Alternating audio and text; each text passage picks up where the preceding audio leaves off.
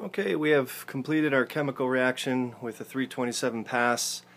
We processed about an hour past that just to be sure, clean as much as we can. I waited a half hour. I drained about 6 gallons of the 8 of glycerin, or 8 of methanol. We should have about 8 come out. Usually not all of it comes out. And what we're doing now is we dropped a bubbler in there. We'll leave that in there overnight.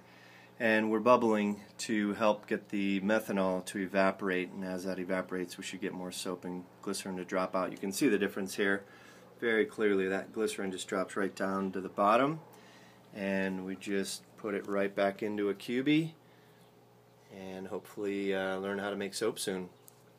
So there it is. We are in the demething stage, and we'll be back with tomorrow, see how the bubbling went.